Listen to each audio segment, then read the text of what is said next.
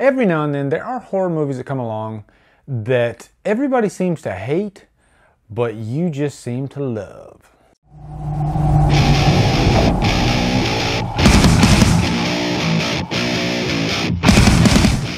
Texas Chainsaw stars Alexandria Daddario and is directed by John Lucenhop. What's up, guys? I have been constantly getting questions as to when I'm going to get back on the Texas Chainsaw Massacre series reviews. And finally, here we are. And I thought, you know what? I'll do this one like I did the Halloween series. Well, I started with the original, but I'll go backwards from there. I'll start with Texas Chainsaw 3D and just work my way back because, you know, it keeps it interesting for me. And actually, this is one that I've been looking forward to reviewing. So just to take you through the plot of this, I love the opening of this movie, how it picks up right where the original Texas Chainsaw Massacre left off. And this is something that I believe has never been done before. Now, I don't remember the second Texas Chainsaw Massacre that much, so I could be wrong on that. Let me know in the comments if I'm wrong. But yeah, I like how this one just picks up right where the first one left off, and this is a direct sequel to the original Texas Chainsaw Massacre. And really this scene, it sets up the story. It sets up the main point of this movie, which involves this feud between the Sawyers and the Hartmans. And this is a feud that was going on in the 70s, and it carries on to the present day.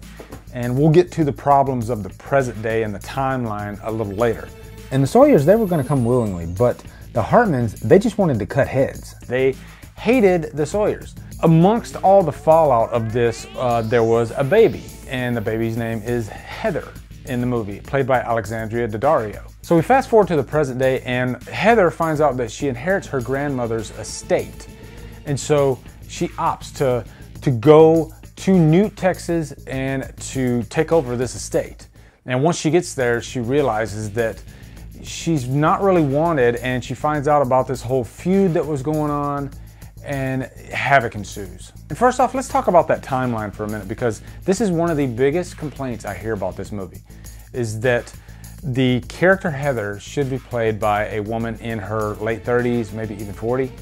And Alexandria Daddario is not that. She is, you know, early 20s. I just watched this movie recently, and I realized that if it wasn't for, I think, one or two scenes that had a cell phone, they could have gotten away with it. They could have said that this movie doesn't necessarily take place in the present day, but actually takes place in the 90s.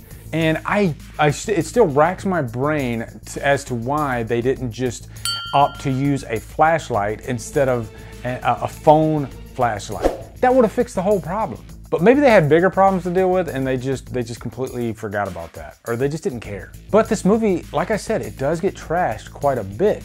And I remember the first time I watched it in the theater, I expected that, and then when I got done with it, I was like, I really had a good time with this. It was not to be taken too seriously.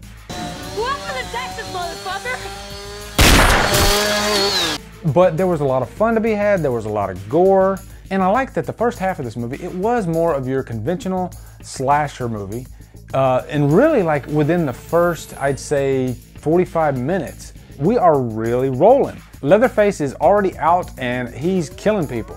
And you're like, oh wow, it's still pretty early in the movie and it looks like this is like the final chase. But then the second half, it's really cool. It takes the story in a different direction. And this is where Heather is at the police station.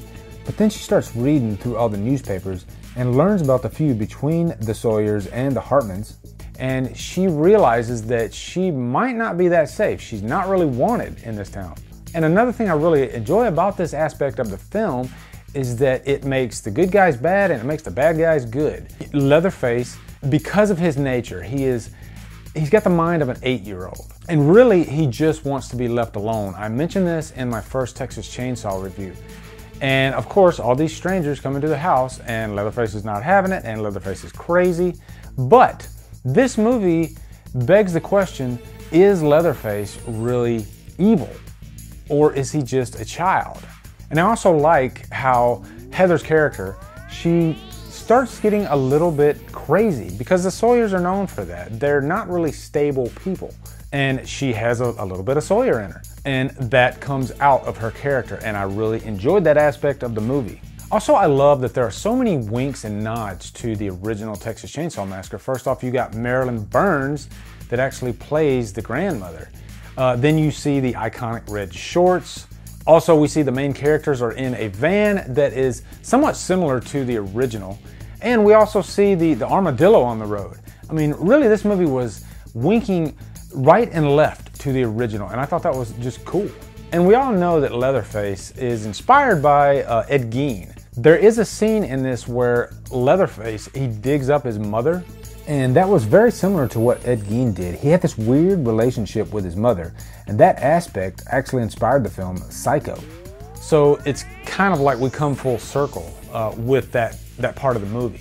Also, the kills are really cool in this movie. If you want carnage candy, there is tons of it in Texas Chainsaw 3D. And I would recommend watching this in 3D because it just adds to the excitement. Blood is literally coming at your face. Chainsaws are literally coming at your face. And I think 3D and horror, they really go hand in hand. Friday the 13th Part 3 in 3D, which I can't believe they still don't have a native 3D Blu-ray out. And also My Bloody Valentine 3D. I remember seeing that in the theater in 3D, and it was just such a cool experience. Okay, now let's talk about the cons. Let's talk about maybe some of the reasons why people didn't grasp this movie. I think one thing is Southern fried horror movies are for a select audience. There are some people that just don't really dig it. Myself included. There are some Southern horror movies that they don't really grab me. I've never been a huge fan of the Hatchet series, but for some reason I think there's just another aspect to Texas Chainsaw that just really connects with me, and I can't really put my finger on it. But if I tried to, I would say I think everybody can relate to just driving in the middle of nowhere in the South, and it's really, really hot, and then you come upon this just crazy family. You know, everybody has nightmares about that type of story, and that's what Texas Chainsaw, the series, is. Also, the characters, they aren't the strongest in this movie. It's really just slasher fodder. You don't really care about them, especially the ones in the beginning of the movie. But I do like the characters in the second half of the movie. I do like that whole feud aspect, and especially love the third act when Heather's character starts kind of coming over to the Sawyer side, and she gets a little bit crazy. And I must say, I really enjoyed Alexandra Daddario in this movie. In the end, guys, I'm gonna give this movie a purchase worthy. I have so much fun with Texas Chainsaw. I know a lot of people hate it. I know I'm probably gonna get flamed in the comments, but you know what? I think we all have one or two guilty pleasure horror movies. And you know what? I stand by that. I love this movie. I always have a great time when I watch it. And like I said, I would recommend watching it in 3D if you can. So anyway, guys, that is my review for Texas Chainsaw. Looking forward to hearing your thoughts. Also, make sure you join the Killer Flicks Facebook group where we talk horror all day, every day.